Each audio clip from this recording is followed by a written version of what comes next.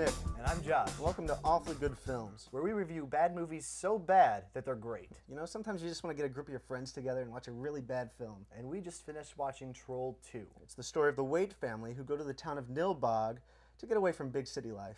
So here are the top 3 reasons you have to see this movie. Number 3.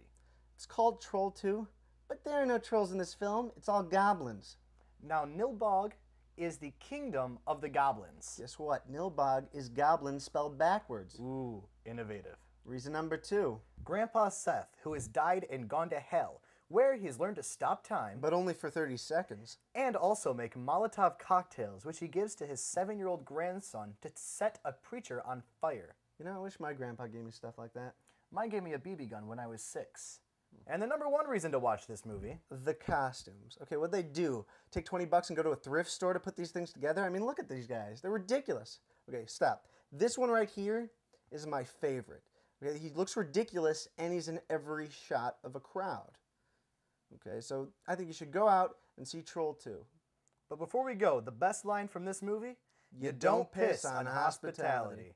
Back to you, John and Justin.